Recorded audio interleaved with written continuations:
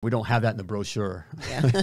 when we get to this part of the training and the coaching and that kind of stuff, we talk about it, how to handle it, and then even bring it up. Or just to say up front, you're going to get sued. Right. When you start your plumbing business.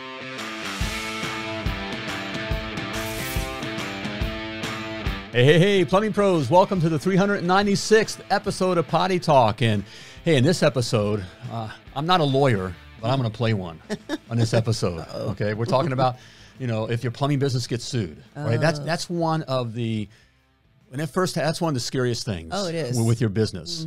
Sure. It's one of the most emotional things that can happen. It will always kind of be emotional. We're going to talk about that. Okay. But it's the first time, that it happens, and it will happen. Yeah. Okay. It will happen when you're in business. Doesn't matter what business it is. Nope. Yes. You just happen to be in the plumbing, plumbing business. We're a litigious society, and there's things out there that are set up. They're looking to get your money. All right. And that's and there are some people that just do that. Well, I'm going to sue. I'm going to sue. Yeah. Right. All right. We're going to talk about how to handle that. Okay. Right now. All right. Okay. First thing you want to do or think or really to realize, it's business as usual. Okay. It's business usual. All right. It's just part of business. Cost of being in business. It's the privilege of being in business. It's the privilege of being. That's a good way of putting it. It's not. We don't. We kind of joke a little bit with our clients or whatever that it's. We don't have that in the brochure. Yeah. when we get to this part of the training and the coaching and that kind of stuff, we talk about it. How to handle it. Yeah. And even bring it up. Or just to say up front, you're going to get sued. Right. When you start your plumbing business. Right. It's not something that you want to talk about. Right. But it will happen. It does happen. Okay. And so it's important not to take it personally.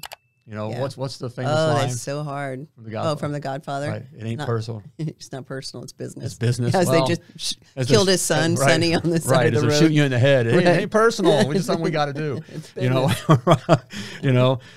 But so it certainly does feel personal because it's your baby, right? But it's emotional. You got to step back and not take it personally. Okay. Well, and also it's I'm taking it personal. What's the word I'm looking for? Where it's justice. Like more than likely it's wrong, right? More than likely, not always. I mean, certainly there were sometimes you mess up and whatever, but it's a justice thing. It's like, well, why, how in the world, right? So then you do end up taking it personal. Well, it's because basically you'll realize it's a legal shakedown. I mean, it's legalized theft. I'll go that far and say it's legalized theft, especially when we're talking about insurance companies, and that's most of the time where it's going to happen. Sure. This thing of the customer saying they're going to sue you, or that this and that. That's more rare. That's extremely rare unless there's truly been a huge mess up or something like that. Right. But even in that case,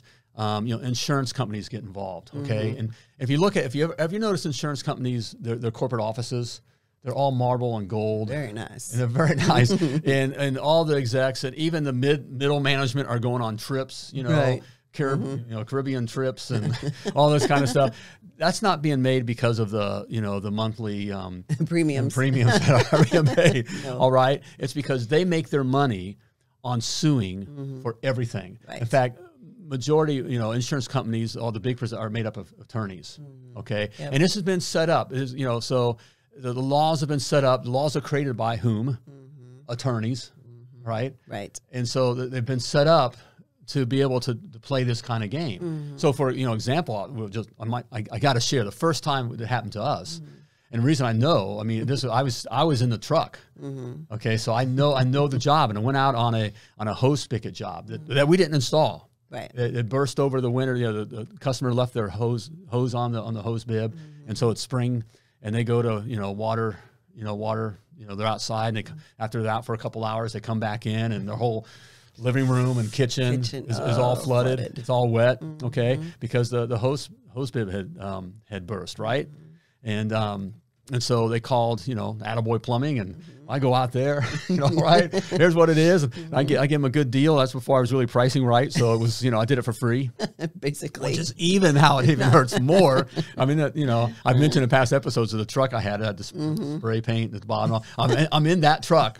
Okay. So it's back early days here. And I'm out on this job, and I repair it. No problems, nothing whatsoever. It wasn't even it wasn't ours originally. Why wasn't my fault? I didn't do it. You know, whatever.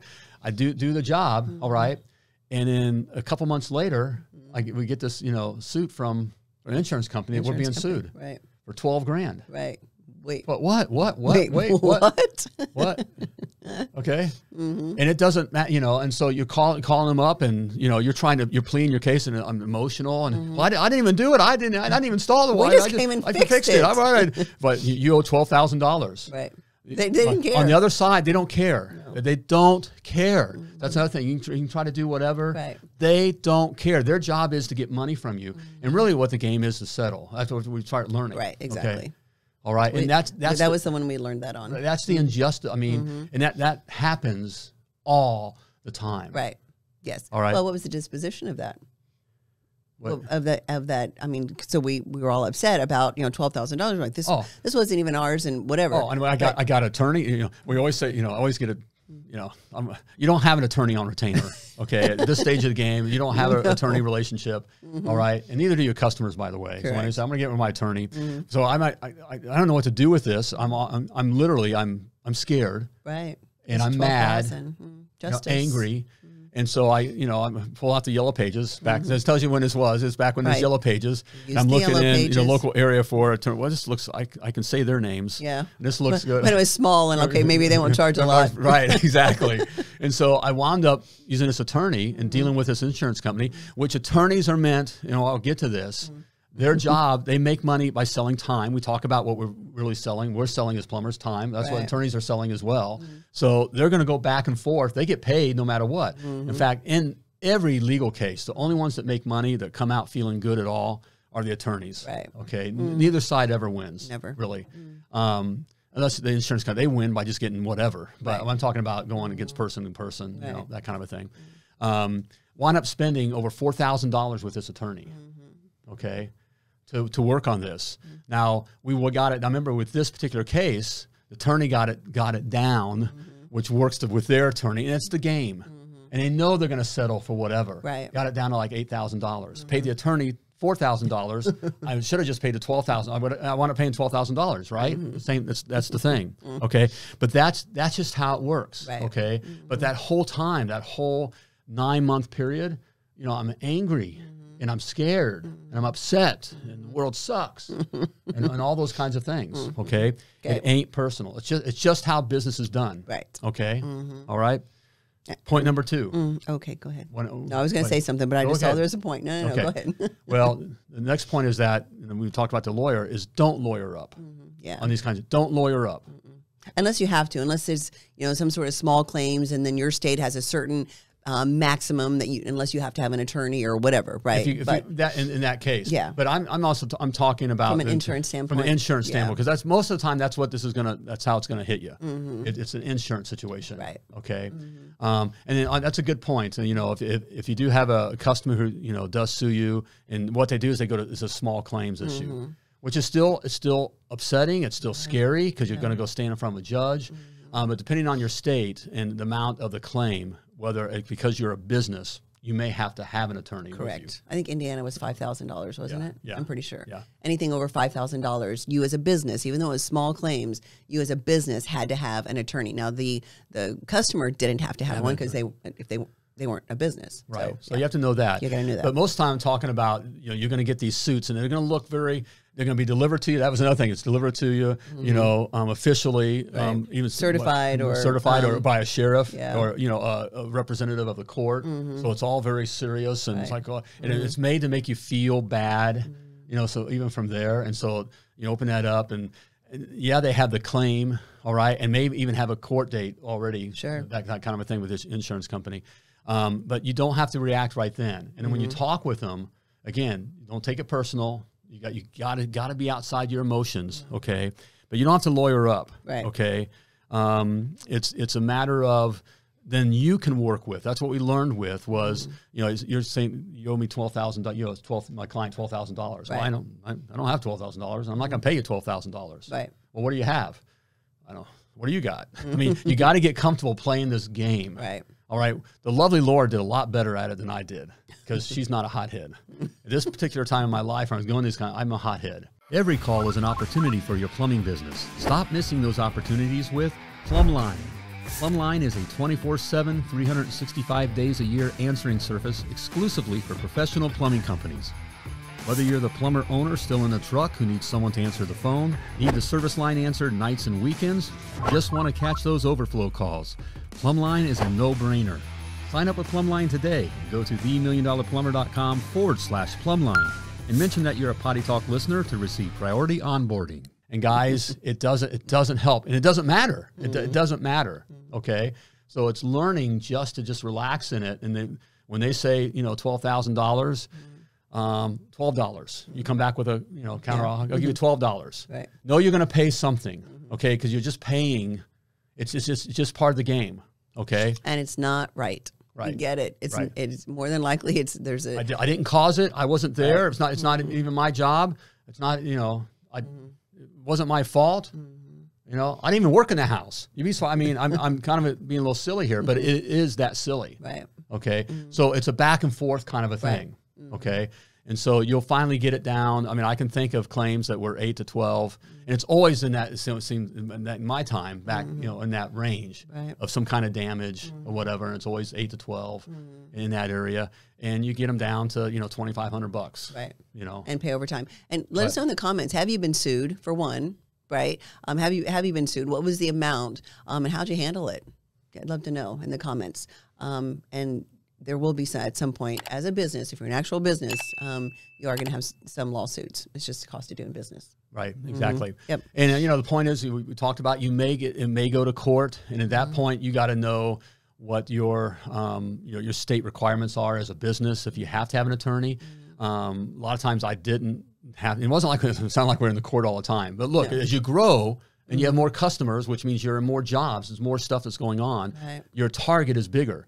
And believe me, there are insurance companies are looking to get you, right, to make money off you. Yes, and don't ignore it. Right, right. You may think, I'm just ignoring. This is stupid. I wasn't even.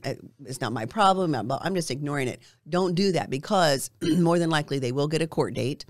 And if you're not there at court, they get awarded the entire amount. I did. In fact, I often say here on the program, don't do what I did. I've made every mistake. Right. I've done all the stupid stuff.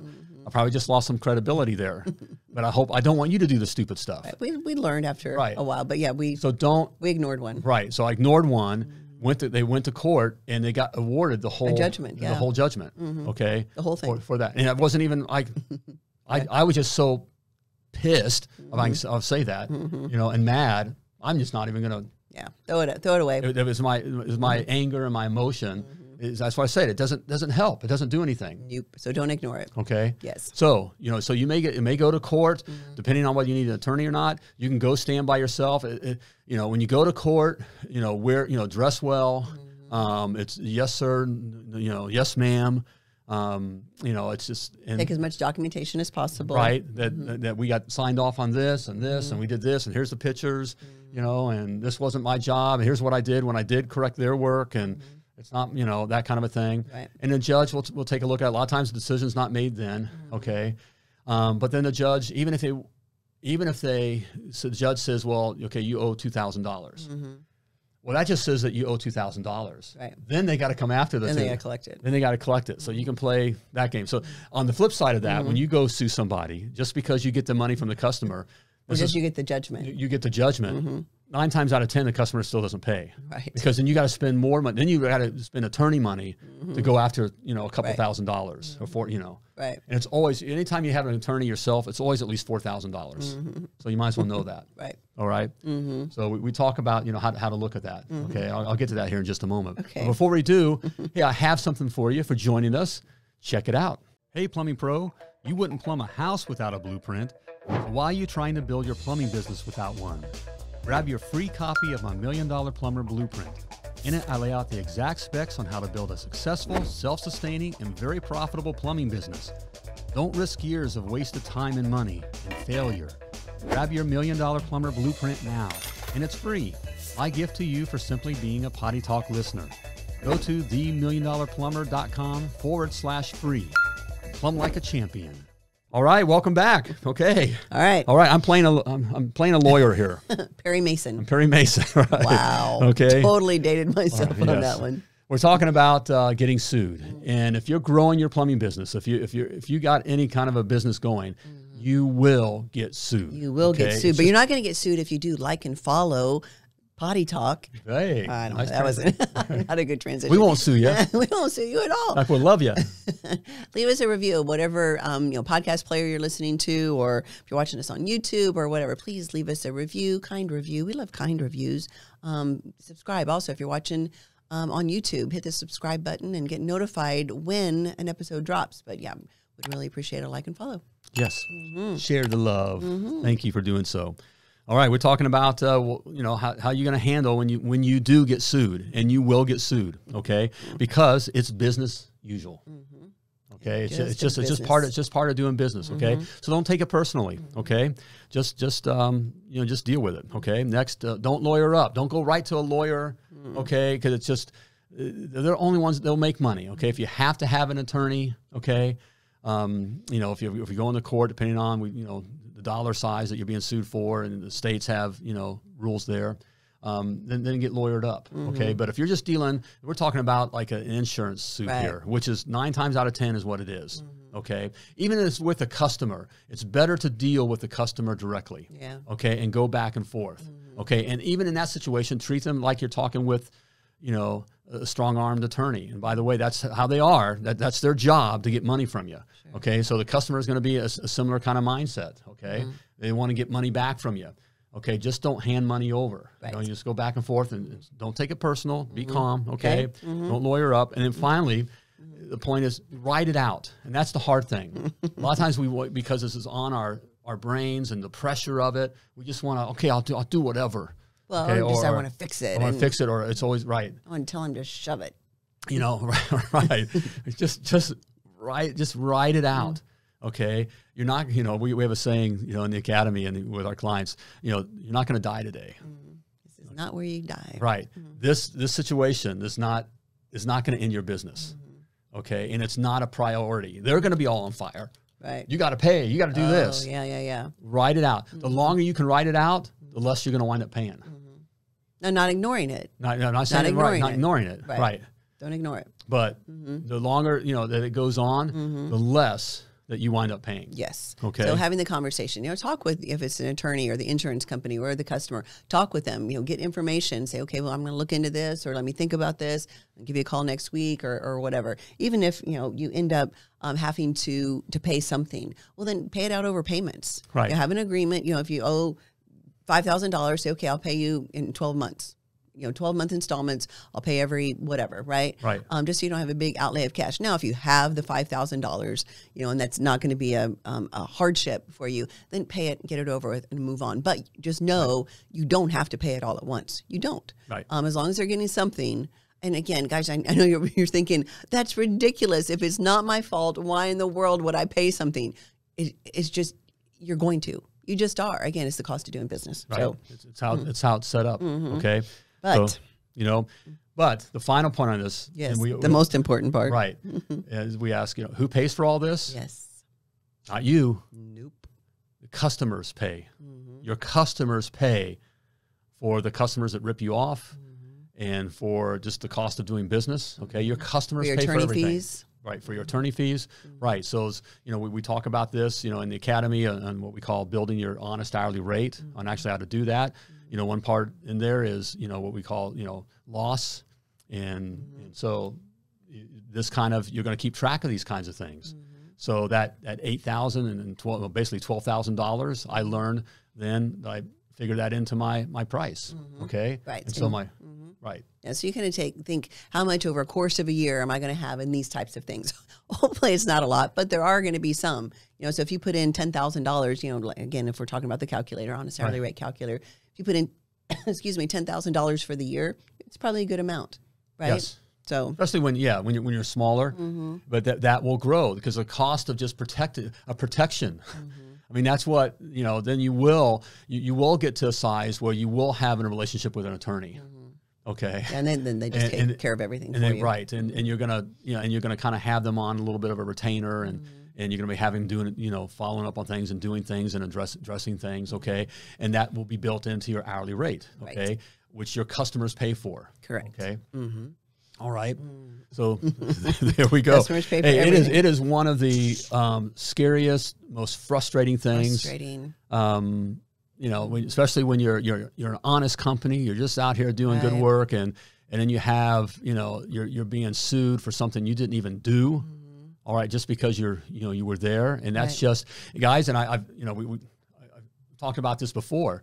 That's why it's so important that that you take pictures of your jobs and when you're on the jobs and that kind of a thing, because you walking in that house, even that's why we talk about doing an inspection and not charge. Always had our guys, and it came from this kind of a thing. It was started from, it wasn't because I was taught to do it. It came from what I call, protecting my six. Had my guys doing inspections, even though we're there just to wind up replacing a flapper. I want to do a whole house inspection because I wanted to find out if there was something up with a water heater. Because if you're in that house for repairing that toilet, and that water heater causes damage in the next 6 months, like it bursts and causes damage, all right, and you didn't offer a new water heater or that kind of a thing, or didn't pick up on that, and they turn that into their insurance company. By the way, the company that I was charged, the insurance company, the customer didn't come after me. No. They just turned the claim into their insurance company. Right. And then the insurance company got all the information, like who's the last home service providers that have been in your house in the last year. And I'm sure we weren't the only ones in that job. Oh, we weren't. That's part of the frustration. They were hitting us for the whole cost. They were hitting others up for the whole cost, hitting someone else up for the whole cost. The actual plumber who did the work, who built the, hit him up for the whole cost. So that they're not just double dipping. They're because they know they're not going to get all of it. But they wind up making more money. They still wind up getting money because it's a payoff. That's why they have marble floors in their buildings. Exactly. So that's why we did those home inspections, because you will get sued. I mean, for that kind of situation, you're in the house for the flapper, the water heater goes out and causes damage, you can be sued for that. Because you're the licensed professional plumber was in there. And their argument would be, well, you should have caught it. Well, I wasn't called for that. Right. I don't know. Doesn't matter. I don't care. Your company's been out there. You've been in their driveway, so now, you're on it. So, guys, we know this is a tough topic, and it's one that can be really frustrating. But learn from our mistakes. Again, the main thing is, take a minute, take a breath. Right. When you get sued, take a breath. Don't immediately pick up the phone and, call the insurance, agent and whatever, take a minute or two, kind of relax, calm through it and do these simple steps. There we go. Okay. Hey, and if you'd like help in building your plumbing business and learning these kinds of things, let's have a conversation. You can schedule a free strategy call, and we'll just have a little conversation, all right, about these kinds of things and what you can do and point you in the right direction. Simply go to themilliondollarplumber.com/call and schedule your free strategy call. There we go. All right. Hey, before I let you go, as always, I want to remind you that you were purposefully and wonderfully created, and you were created to do great things. So plumb like a champion. Bye, everybody.